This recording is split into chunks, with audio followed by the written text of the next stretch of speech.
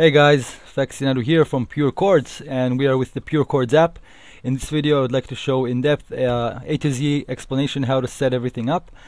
So what we're going to be doing is we're going to be explaining how to, from the very first steps, download the app, download and install everything that you need, and get it to working inside your DAW. We're going to be using Ableton Live for this.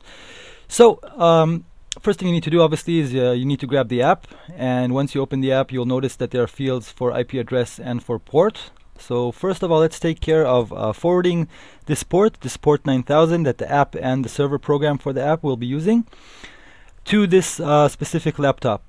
Most of you will probably be using this behind a home network, and so the first thing you will need to do is you will need to go into your router. Here I'm already inside my port forwarding, but usually we'll have something like this. For example, my address 192.168.1.1. It's very typical for the routing address. So find whatever routing address you have, log into your router. Here it's over in the advanced tab. It's just something very simple that you must do. You must go to the port forwarding. You need to find the local IP address for the specific laptop that you will be using.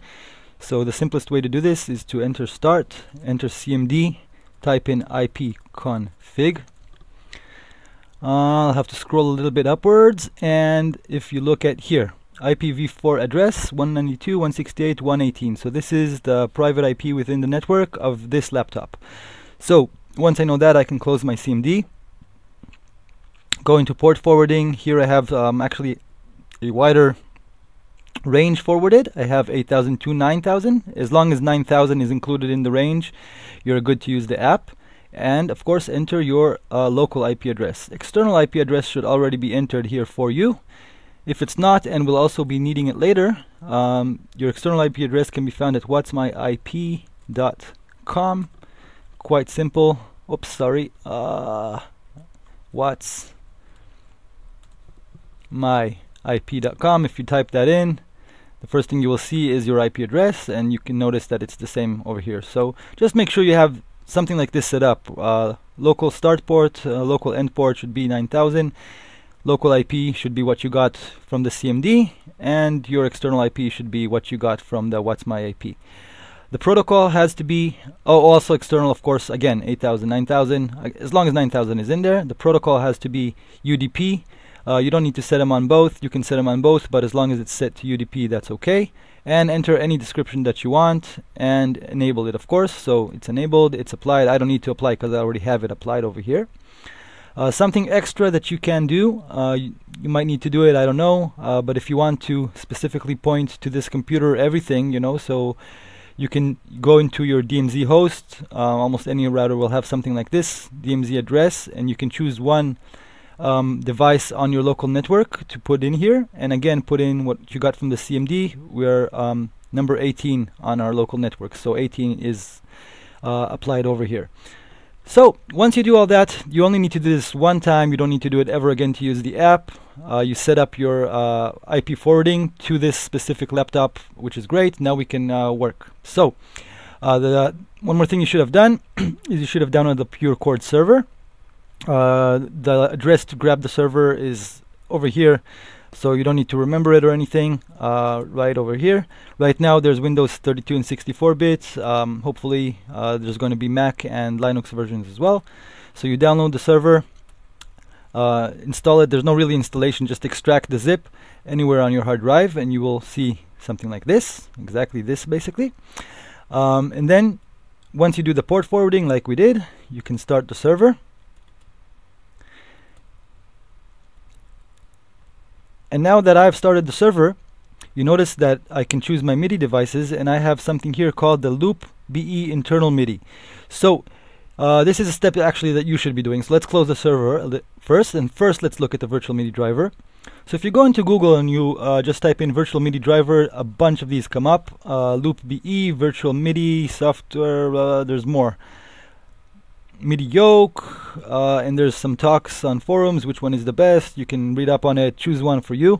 I actually really recommend it for you because it's useful for a ton of things. As you can see, this is how my app over here works, but this is also a way to communicate in your computer with any two apps, any two programs that want to communicate with MIDI with each other. So if you want to use some modular along with your DAW or anything, this is just great. So just grab it one time, install it one time, and you'll have it to go.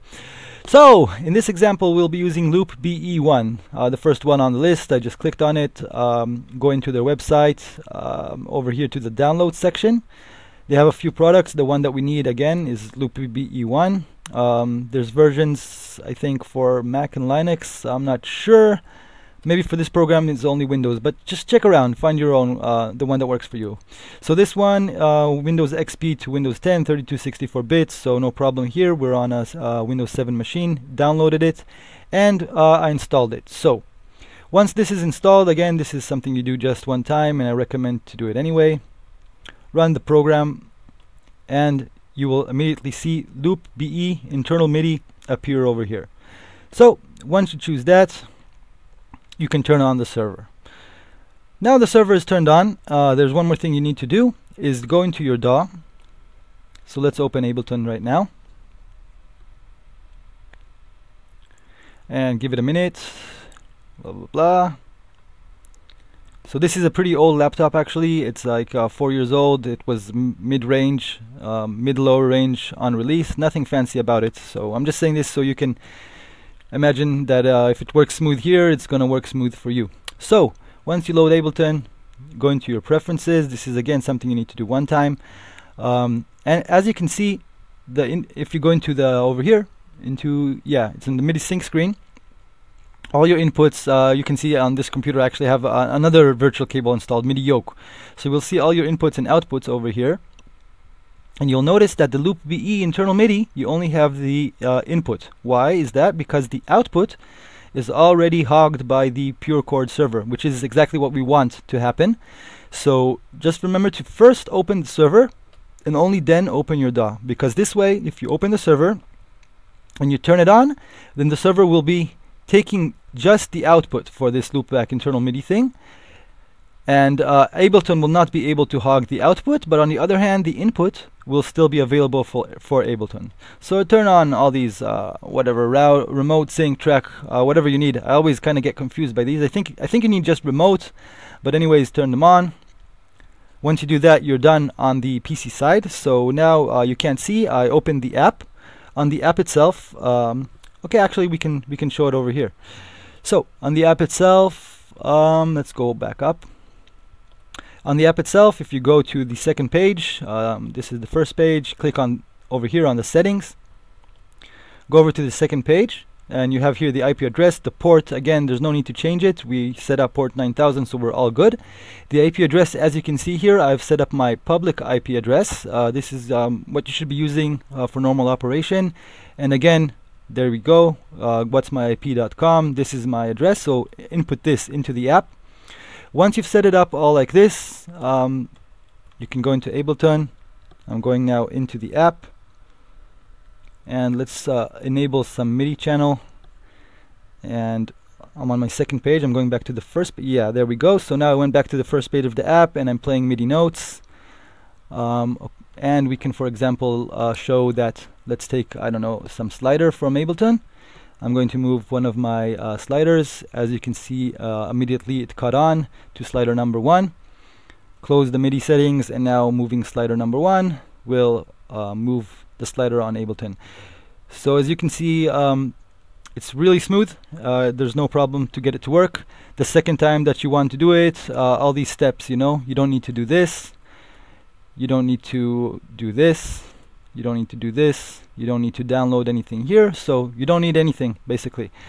Just remember the procedure is to first open the server and only then to open Ableton. That's the major thing that you need to remember once you have it all set up. So it's really easy, and I hope this video kind of made it clear for you guys how you can use it and how easy it is to use this thing. And I hope you understand how revolutionary this is, because of the setup is really easy and only needs to be done one time, as opposed to fiddling with ASC and ASC to MIDI and everything like that. The server does everything for you, and the app is immediately available to you once you open your DAW. So it's really great. For any questions, don't hesitate to contact me. I'm here, and I will always be updating any problems, so get in touch and grab the app. Thank you, guys. See you later.